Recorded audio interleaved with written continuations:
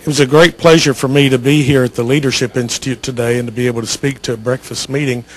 Morton has been a leader in the conservative movement, and in many conservative circles is an icon who's very well respected, and I was delighted and honored that he asked me to come here and speak today. I think the Leadership Institute is doing some very important things for the future of our country and for training people who to go into government service and other positions of influence in our country. I'm worried about the future of our country if we don't have good citizens willing to work for the government and work in the government and with the government to do the right thing. And the Leadership Institute is a very important factor in being able to reach young people and get them headed on the right way to get our society headed in the right direction. So I thank you all very much for the opportunity to be here today.